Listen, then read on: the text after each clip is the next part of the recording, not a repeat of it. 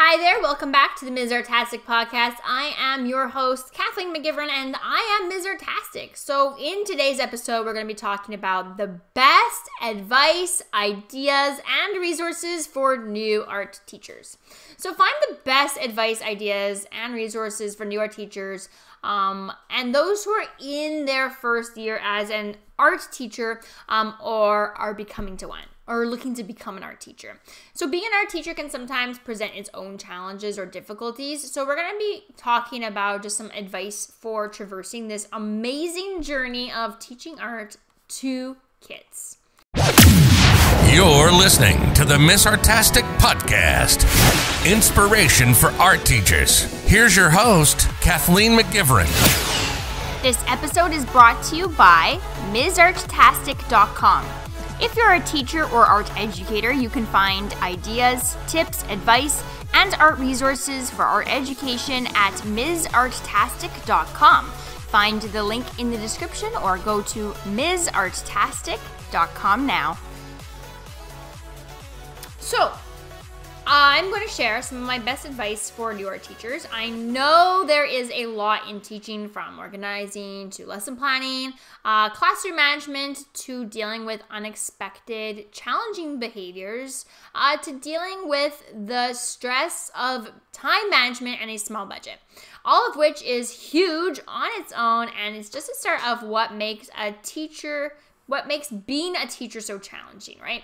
And each is so big, it needs proper time, such as in a professional development course. So if you're looking for that kind of support, make sure that you look at www.artasticcollective.com/Art Teacher Academy to look for that in-depth level of professional development.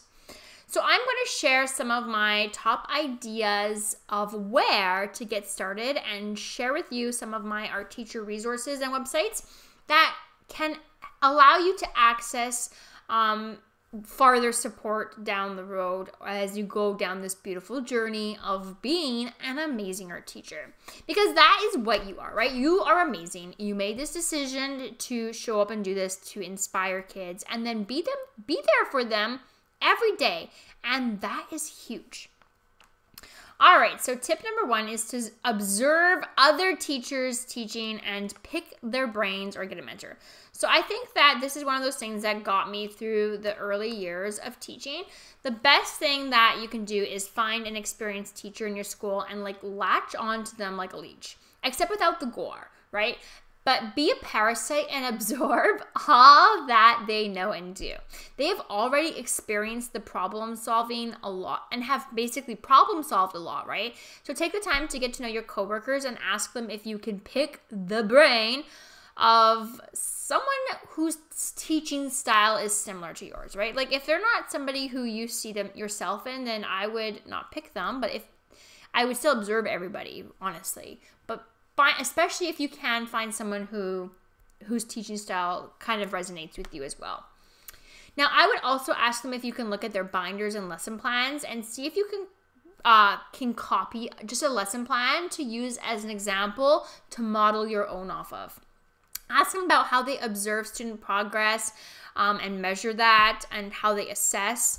Ask them about their classroom management and how they foster classroom community. Ask them about their advice for you in your own unique school community, as they're all very different, right? And I would also ask if you could come in during one of your prep times or planning periods and observe them teach. This is such a valuable use of your time, right? Like watch how they instruct and model. Watch the pacing of their art lessons. Watch how they move through the room and support all their learners. Watch how they handle unexpected student behavior and their reactions when it happens. And then also watch how they distribute materials and how they help kids. Watch their body language, their tone of voice. Just watch and observe it all like a sponge and take note. Next is to inspire kids with choice-based learning. I strongly suggest that you take the time to find out what your students are interested in, right? You could walk around the room and talk with them and like find out what each of your grade groups is interested in. Write it down, because then you can use this as a reference page anytime that you need an idea for an art lesson. Not only are they helping you build a huge idea bank that you can choose from, but when you create lessons around the ideas that you are creating art lessons around, if you're using these ideas, then you are essentially creating art lessons that are based around student interest, and they're you're allowing them to see themselves in your classroom, right? It's becoming a student-centered classroom where their interests are at the forefront of your planning. And that is a huge difference maker, right? I know in my previous episode, I talked about like how artists get ideas, and artists typically want to create based on things that they like, right? And now you're allowing for that to happen. So if you're wondering how to engage your learners and how to get them interested in your classroom and how to get them to actually want to do their best, this is a huge thing for that, right? Students with perhaps challenging or unexpected behaviors are going to respond to lessons that are of high interest. And for everyone else, again, who doesn't want to explore themes or topics that they like, right? To be honest, this will make things so much easier for both you and the students looking to make art with you, and you guys can then both enjoy the process. I wouldn't want to make art either that I didn't find interesting, right? Like, and think about it, like, would you? Next, you can grab my free art teacher focus guide.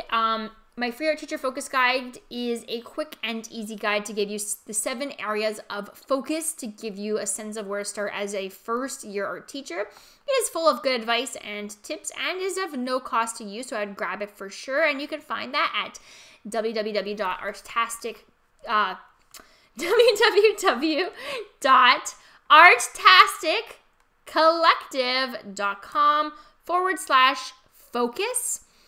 Or find the link in the description of this podcast or on the podcast show notes. It's all everywhere, but essentially it's www.artastic.com/focus. Next is to visit the Ms. Artastic TPT store. So if you're looking for fully planned art resources in my store, you're going to find resources for teaching the elements of art, the principles of design, ceramics, artists, art history, and the holidays and seasons. So if you're wanting to make planning easier on yourself, this is probably the number one resource that you need to check out and save to your bookmarks bar, my lovely friend. My entire days are like totally spent about, all I do is think about how I can serve art teachers better and meet their needs. Like, no joke. That and making art and making art for kids. That's all I do. And so I share my decades of creation with others in my TPT store and on my art curriculum called the Artastic Collective, specifically designed for art teachers. Okay, next is to plan around student interests. It's my favorite. And to create relationships. So, like, I would take the time to get to know your students and, again, survey them to find out their interests, right? Ask them what they're interested in and sit and talk and get to know them and record all the things they say, right? And again, you're going to use this as your brainstorm for later when you're looking for ideas for our lessons, right? So not only are they helping you with finding ideas for lesson planning, but then you're planning your lessons around their interests, right? And making them the center of all your planning and your classrooms and a student-centered classroom. Right, and in this way, you're making your classroom a place where your students can see themselves in it, and you are fostering community. As well, I think it's important to take the time to build relationships with your students, no matter how many there are and what they come with to your classroom. No matter how much unexpected behavior they may present. Again, they're all kids. They all deserve the chances. They deserve all the chances to make mistakes, right? And have the opportunity to grow, same as you. This being said, the foundations of classroom management are around how well you have fostered community and relationships with your students. This does not mean it solves all the problems like some people kind of make out building relationships to be, but it absolutely makes a difference. You can get so much farther with students that you have taken the time to earn their trust with, right? Especially those challenging students. If you do not take the time to earn trust or build relationships, they are not going to want to learn from you or sit and get help from you, to be frank. It's a lot easier to support challenging students or students who automatically trust teachers or adults for that matter, and for their own personal reasons that you may not know. If you have the key to the door, it's a lot easier to get in, right? Like imagine if you're in the dark, you're on your porch or wherever, you're in a dark hallway trying to access your door to your house, wherever your door is. You're trying to get into a door, the lights are dim, it's hard to see, it's maybe dark out.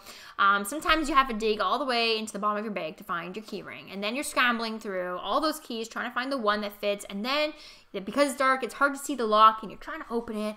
And you're just getting really frustrated because you forgot to turn on the lights before you left the house. And now it's dark and you're starting to panic and stress out because it's really hard to do that, right? Trying to get into your door in that situation. And maybe you really have to use the washroom because you forgot to pee before you left. And so now you're panicking. You're like, oh my gosh, I need this door open in 10 seconds or else it's going to be disastrous. I can no longer hold it. I find myself in that situation a lot. Anyways,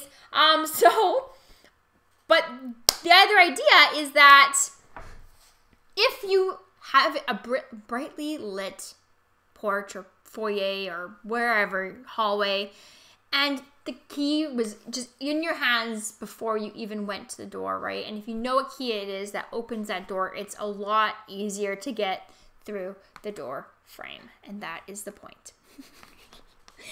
Okay. Enroll in our Art Teacher Academy is the next tip. So my next tip again is to enroll in Art Teacher Academy. So if you're looking for more in-depth art teacher training, imagine having a program designed for our teachers to help you learn systems and proven strategies for lesson planning, classroom management, increased student participation, engagement, and motivation, and developing the understanding of the importance of art education in your school community. With Art Teacher Academy, you will learn how to improve your teaching strategies in a predictable, proven way, one that allows you to work smarter, not harder, by focusing primarily on continually improving 5 essential areas of your job: lesson planning, productivity and time management, classroom management, engagement strategies, and proactive approaches and classroom communication. So you will receive lifetime access to my online course. It will provide you with a 12-week program that includes video lessons, and that provides strategies and systems that will help you plan, energize, manage, and organize and bring excitement into your classroom and art teaching career. You'll get a workbook to help you plan and grow as you work through the program. You're going to get all the templates to make everything easier, and you're going to get 10 professional development hours and certificate that you can use if you need professional development hours. As well, you're going to get the Art Creation Toolkit, which is a special bonus that includes structured art lesson plan templates that have quick pick features to help you plan engaging art lessons faster. It will include some creativity challenges and choice-based art lessons and fully planned art projects, complete with step-by-step tutorials that have also their lesson plans, assessment, all that jazz done for you. That is an $80 value, free with the course. So Art Teacher Academy is for anybody who is a art teacher, new art teacher, or is becoming an art teacher and wants to achieve confidence, focus, resolve, and art teacher excellence. It's for anybody who's been facing stress in the job and struggle in the classroom, or for new art teachers and those in training that are feeling like lost, alone, without guidance of where to start, how to create highly engaging art lessons and structured lesson plans, and maybe they're needing some classroom management strategies or systems for organization and time management due to an unforgiving schedule and lack of time for planning and prep, and ideas for energizing and motivating students to participate and to create their best work. So if you want to learn more about the course, please click the link in the podcast description or the podcast show notes or whatever you're viewing this on. Or you can go to www.artasticcollective.com/. Art Teacher Academy. I'll say that again without the drama. www.artasticcollective.com/Art Teacher Academy. I had to think about it. Well, my friend, that is my best advice for new art teachers. It is always good to have some resources that you reference when you get stuck or are needing support. I offer, again, a few ways to get this additional TLC, so make sure you check them out. Especially if you're feeling some of that overwhelm from starting an entire career as an art teacher from scratch. And again, nobody understands that feeling except for teachers, right? It's so overwhelming to go to work, to come home and prepare for work, to go back to work, prepare to teach that day, to then teach and then do it all over again. Well, my friend, that is the end of this podcast episode, and I will see you in the next. And this is Kathleen McGivern signing out. Well, that's it for this episode. Please make sure that you subscribe to the channel, Ms. Artastic. And if you create anything and share it online on social media, please, I would love to see it. So tag me at Ms. Artastic and I will check it out, or join the community and conversation and use the hashtag Ms. Artastic, and I will check it out that way as well. And you can see what other people are creating who create with Ms. Artastic YouTube videos. Well, that's it for this episode, and I will see you in the next.